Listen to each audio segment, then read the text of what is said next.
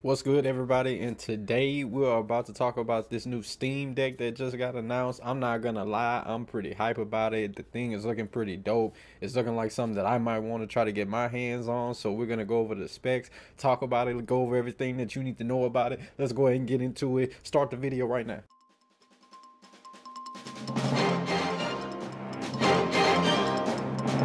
So the new Steam Deck was announced and is set to launch this December. A handheld console that's able to play your whole Steam library.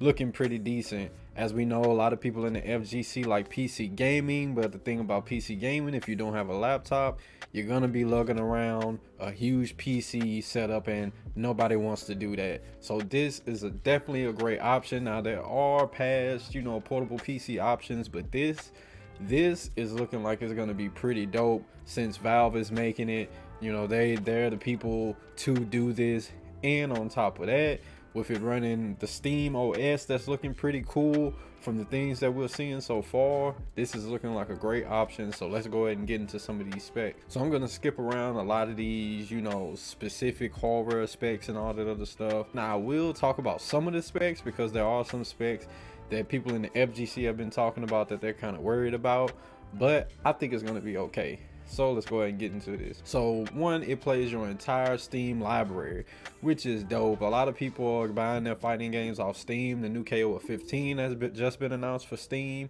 And so many people have stuff. Guilty Gear Strive, they have it on Steam. So many people are playing their games, their fighting game library on Steam. It comes with a dock. Now the dock is going to be sold separately, and they don't give a timeline on when that is going to be released or how much it's going to cost. So the Steam Deck is going to start shipping in December, and it's not necessarily guaranteed that the dock is going to be available in December. So that's something to watch out for. So when you do get your hands on the dock, that allows you to go ahead and put it to other monitors and other things if you want to play it outside of just looking at that small 7-inch screen. $399 is the basic model price. We're going to get into the other prices of the other models, but there is a reservation fee for you to hold this, but the reservation fee goes into your overall paying for the system, so that's a great thing. Now looking at a picture of the actual system itself, it's looking pretty dope, but people have been talking about how the buttons, the X, the Y, and all those other buttons, they're way in the top right corner. So unless you have Dikembe Mutombo thumbs, you're really gonna have to, if you have short thumbs like me, you're really gonna probably have to be doing some work to touch those buttons. But as you can see, it looks like from these pictures that you're able to add on different controllers such as the hitbox or a fight stick using the USB-C, but I think there's only one USB-C port on the back, so you're probably gonna have to get an adapter for that. Now like I said, I'm not going to go over all the specs, but one spec to look at on here that a lot of people was talking about, that the screen is only 800p, but I don't think that's a problem because the screen is only 7-inch. It's a 7-inch screen display, so I really don't see that being a problem on such a small screen. I mean, it's really not going to make a difference. And also on here, yes, you're able to expand the memory with micro SDs, even though once again we're going to get to the different in-system storage capacity that is able to do. And with this device, it's running its own new Steam OS, so that's looking pretty good. Hopefully it's something that is very, very user friendly and people get into. From the IGN reviews that they did, they said it was pretty dope, so hopefully that's an all-around belief when this thing drops. So looking at the different models for the different storage capacities, and they're all are basically the same thing except the different storage. And I think with the 512 gigabyte, it has a different type of screen, like an anti-glare. But you have a 64 gigabyte model that's starting at $399, a 256 gig model that's starting at $529, and then you have a 512 gigabyte model starting at $649.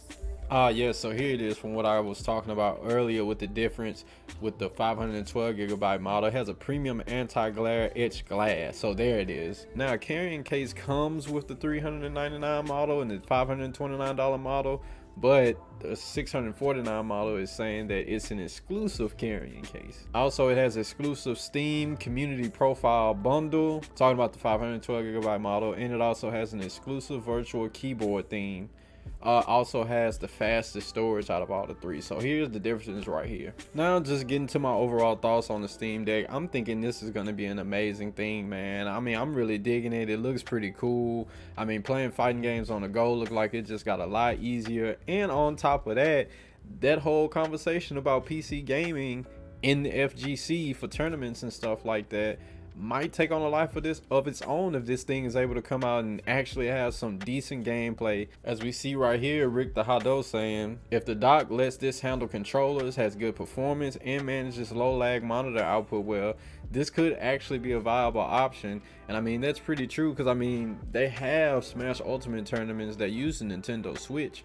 So I mean, this is something that they might be able to, you know, incorporate into tournaments to be able to, you know, play on PC. That if this thing does well with lag and stuff like that, we know the PS5 has come out with Guilty Gear Strive. It has a significant amount of lag on it for that game, so we hoping that pattern doesn't continue when it comes to other fighting games that's coming out on the console. You know, we have KOF 15 that's about to be released soon, so hopefully that does well on the system. But these Steam Decks going forward could be viable. I will say the only things that really worry me, besides, you know, using them for tourneys and stuff like that and seeing their performance, is the battery life. Now, if you go and look at the 31 questions that IGN did, that the developers answered about this system, they said that the battery life is going to be somewhere between 2 to 6 hours. So that's kind of like a wide range. So we know it's probably going to really depend on what type of game you're playing, what settings you have the system on, and things of that nature. So, but that wide range is kind of like, you know, but most times, especially if we're going to be using them in tournaments, they're going to be plugged in and stuff like that to the wall. You don't have to worry about battery life.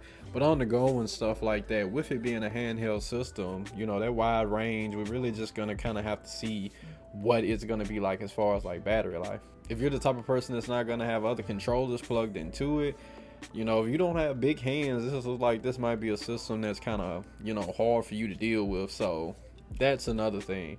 But other than that, I mean, I'm really seeing that, you know, this is a pretty cool thing. I really don't care about the 800p screen. I mean, it's a 7-inch screen, you know, what you want.